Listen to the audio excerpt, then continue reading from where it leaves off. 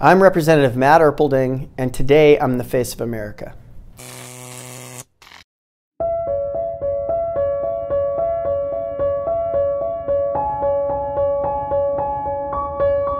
Idahoans are extraordinarily independent people who often are here because they love the outdoors.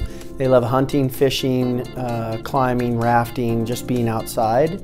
And in general, we have a lot of rural communities that are largely agrarian, so there's a lot of agriculture in Idaho, but we have an incredible booming city like the city of Boise, which consistently lands on people's top 5 lists because it is a really amazing place. And just one quick example is from my house, I can go north 4 blocks and hit over 100 miles of trail, or I can go south 10 blocks and be at the Capitol and ready for work. I'm the House Minority Leader in the Idaho House of Representatives, and when I'm not in the legislature, I'm doing one of 3 things. I own a mountaineering and rock climbing guide service, so I'm either climbing, I'm either teaching at Boise State in the Leadership Development Program, or I'm taking care of my 15-month-old daughter, Louise. The 2 most pressing issues in Idaho right now that we work on constantly is, number 1, the voters just passed a Medicaid ballot initiative that is Medicaid expansion that's associated with the Affordable Care Act. And now the legislature has to implement that policy. And the reason that that is a hotbed for us is because we have refused to expand Medicaid since 2012. And the legislature continued to refuse Medicaid, but the voters voted for it at over 60%. And so now we are trying to implement it while there are still substantial pockets of resistance inside of the legislature. Folks who want to put very expensive work requirements, they want to put drug testing, or if it was up to them, they would repeal it. They would repeal what the voters did. So our most pressing issue right now is ensuring that we get Medicaid expansion in Idaho and in the hands of 91,000 Idahoans so that they can get healthier. And then the second one is Idaho is renowned for underfunding our education system. We are generally between 47th and 49th in the nation in per pupil expenditures, and we're also at the bottom of the pile, so we're down in the mid-40s for go-on rates to higher education.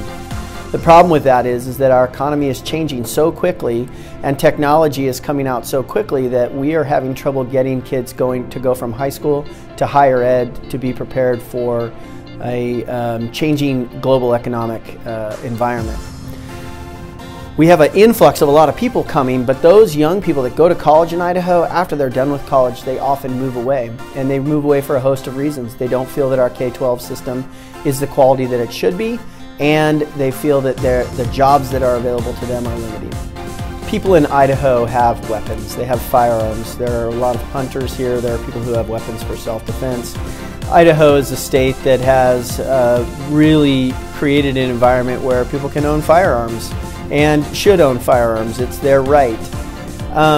Where I land on the issue is I have no problem with firearms, but I do think that there should be a little bit more stringent background checks on folks who are trying to purchase firearms. I think that that's important. I also think that convicted domestic violence abusers and other sex offenders and people like that should have their constitutional right removed, which is the case in most states, and many criminals in Idaho, after they've committed the crime and after they've served the time, are no longer able to have firearms. And those laws are important to me.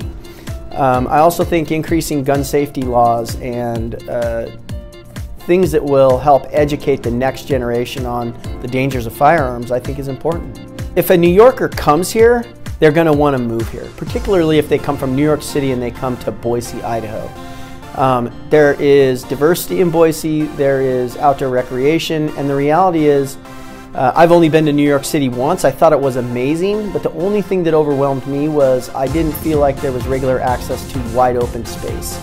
The wide open space that's available in Idaho for some reason is calming to people. It's beautiful, the scenery here is great, the people are great, and this is an emerging economy. A lot of cities that have already built up would be a more aging economy, and this is an emerging economy with young people ready to do work.